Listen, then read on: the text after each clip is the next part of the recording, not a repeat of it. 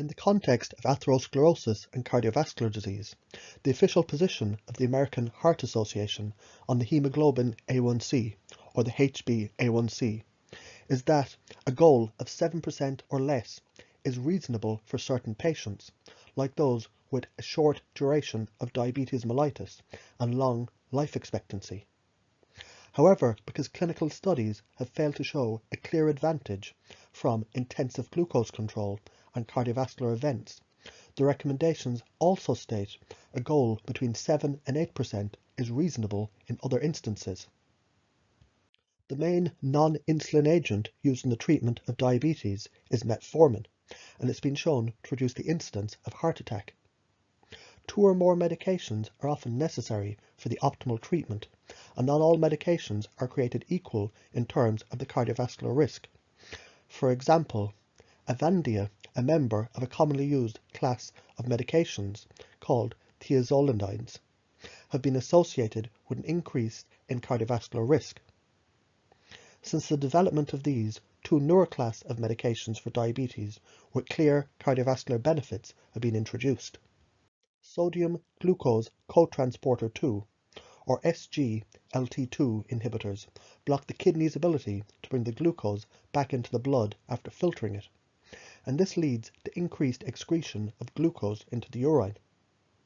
A clinical trial looking at the cardiovascular effects of the SGLT2 inhibitor in patients with type 2 diabetes demonstrated a reduction in death from cardiovascular causes and non-fatal heart attack and stroke.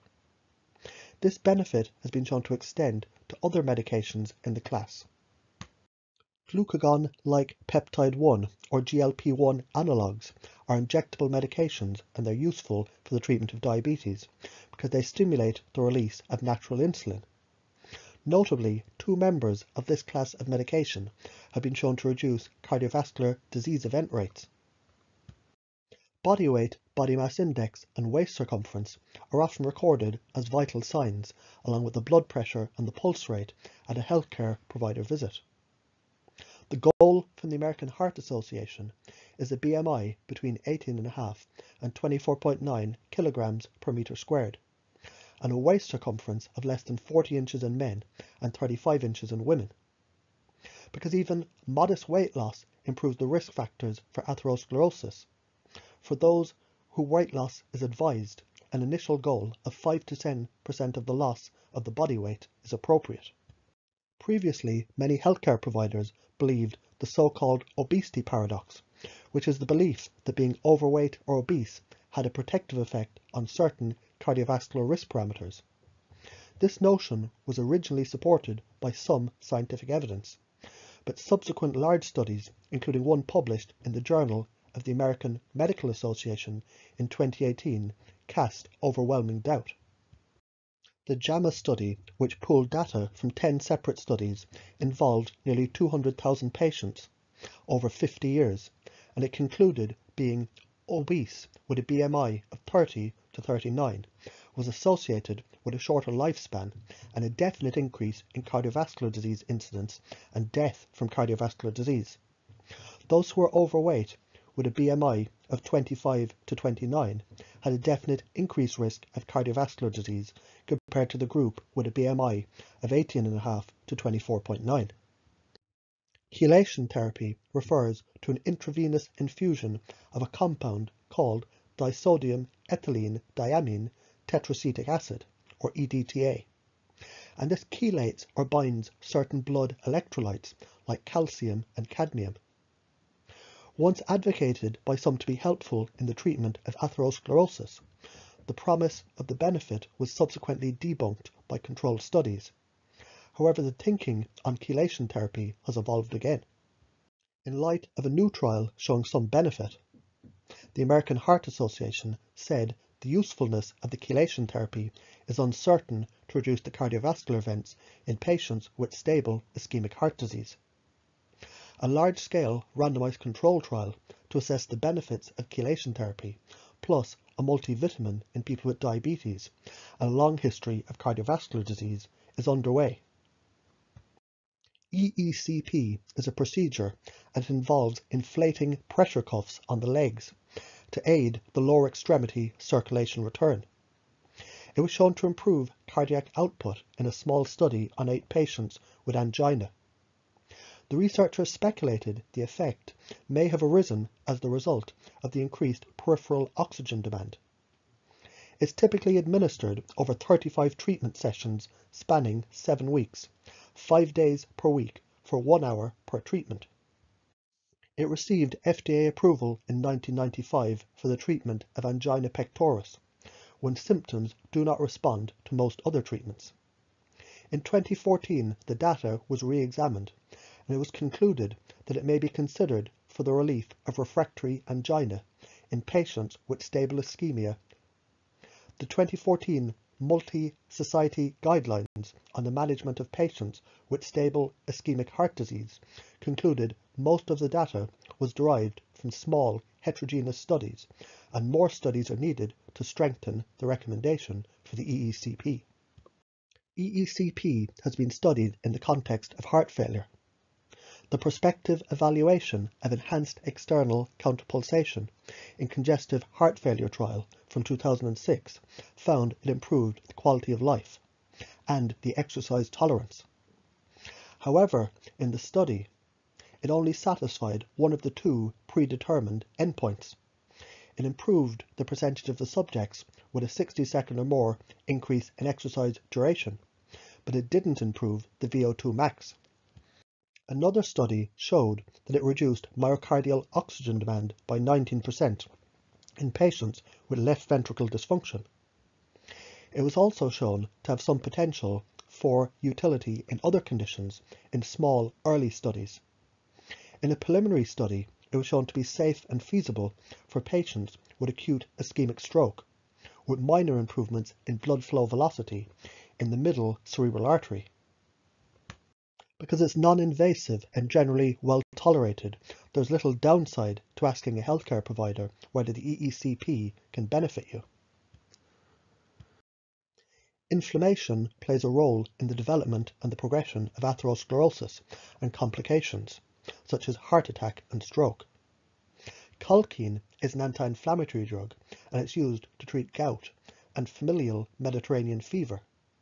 It's often used off-label to treat pericarditis, a condition where supportive tissue surrounding the heart becomes inflamed.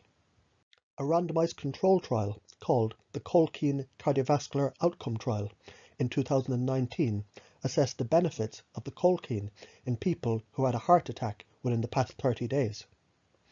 The participants received either 0.5 milligrams of colchicine or placebo every day, and they were followed for nearly 23 months. A total of 4,745 participants were randomized in the study. The primary endpoint was a composite of death due to cardiovascular causes, resuscitated cardiac arrest, heart attack, stroke, or urgent hospitalization for chest pain leading to coronary revascularization. The composite outcome occurred less frequently among the subjects randomized to the colchicine. Specifically, the endpoint occurred in 7.1% of the subjects taking the placebo and only 5.5% of those taking the colchicine. The overall composite reduction with the colchicine was driven largely by pronounced reductions in incidence of stroke and urgent hospitalization for chest pain requiring the coronary revascularization. Because the results of this trial were limited by the relatively short follow-up, and they're applicable only to people who've had a heart attack within the past 30 days, many experts are waiting for more evidence before implementing post-heart attack colchicine as a standard part of clinical practice. Weighing the risks and the benefit is important because the colchicine has been linked to myelosuppression and muscle toxicity at therapeutic doses. Although these adverse effects appear to be relatively uncommon, kidney or liver dysfunction might increase the risk of adverse effects, and people who are taking the colchicine should avoid grapefruit juice and certain drugs that are metabolized by the CYP3A4 enzymes. In some cases, a more invasive atherosclerosis treatment might be advised. For example, the best approach to the treatment of certain patients with atherosclerosis and ischemic heart disease is to mechanically restore the coronary artery blood flow with surgery or catheter-based intervention.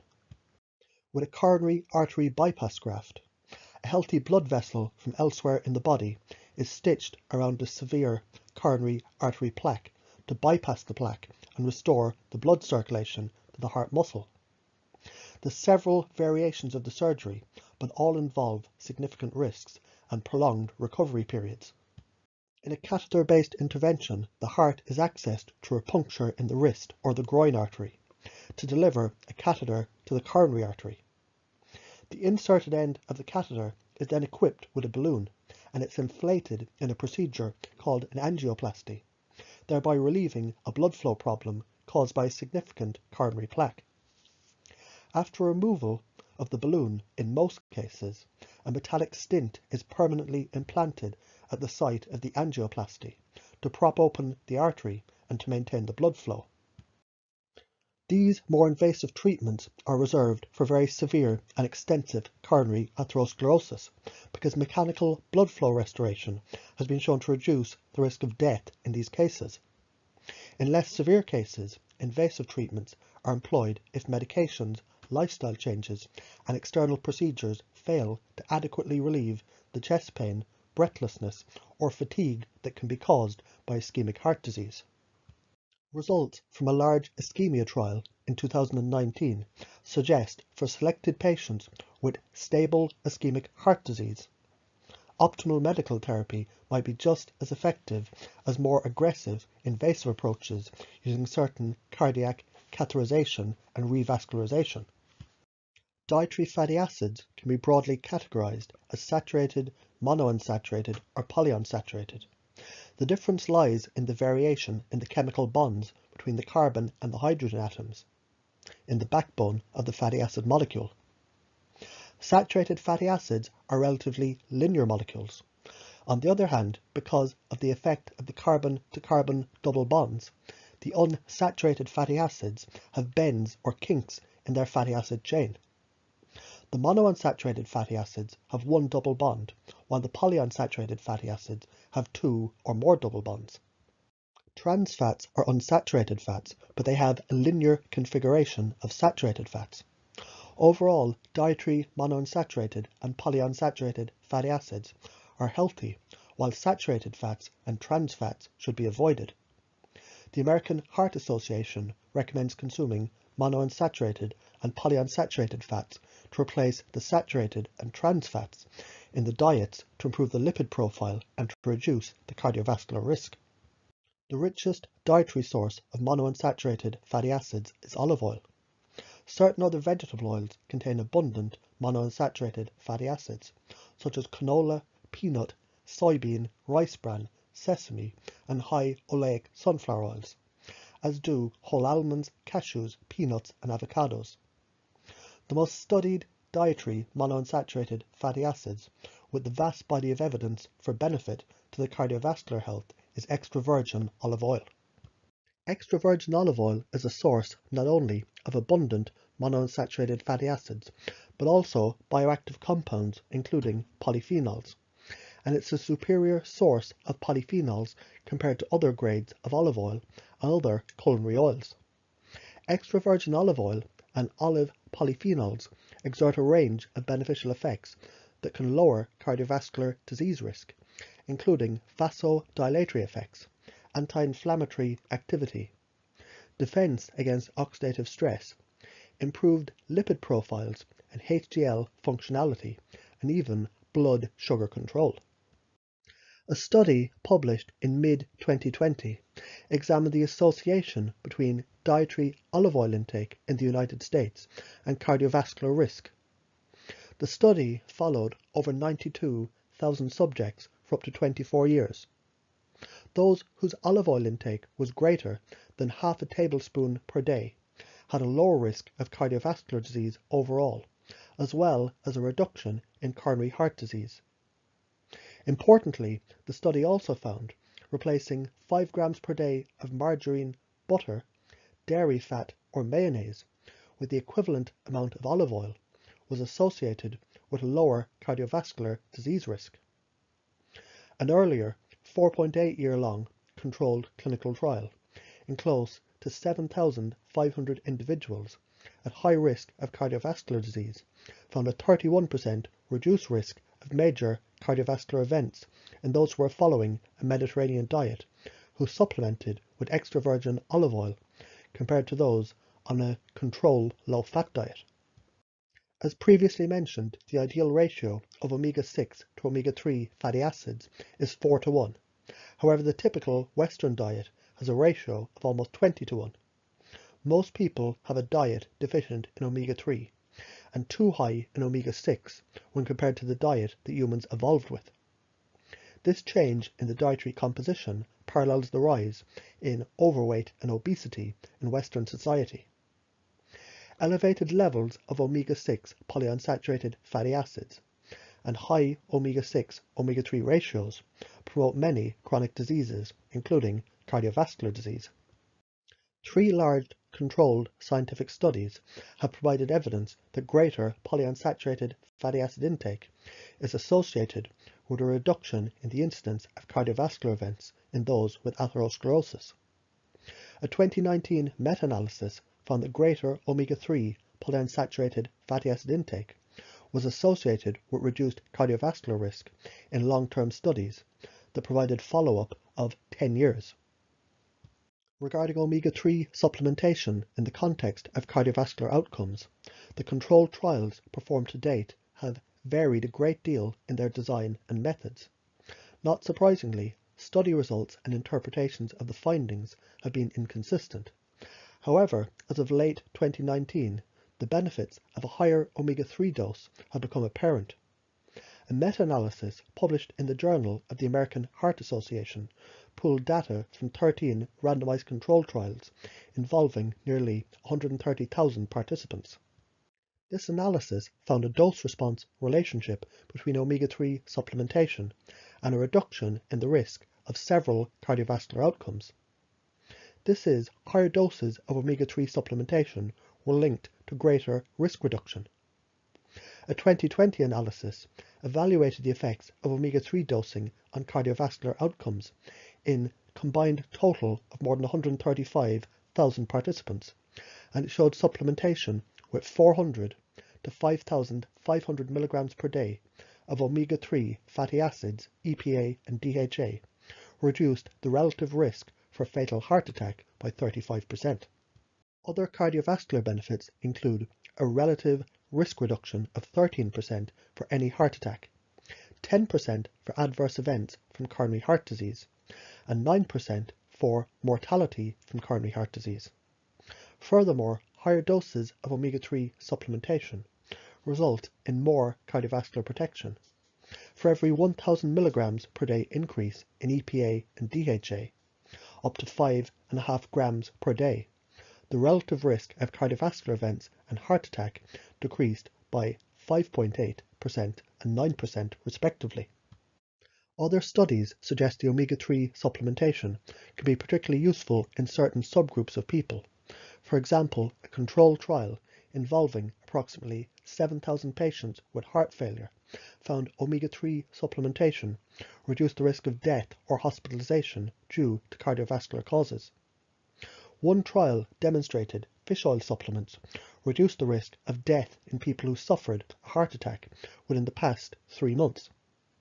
The American Heart Association recently declared polyunsaturated fatty acid supplementation is reasonable to help to prevent cardiac death in patients with prevalent coronary heart disease and to help to prevent outcomes in those with heart failure.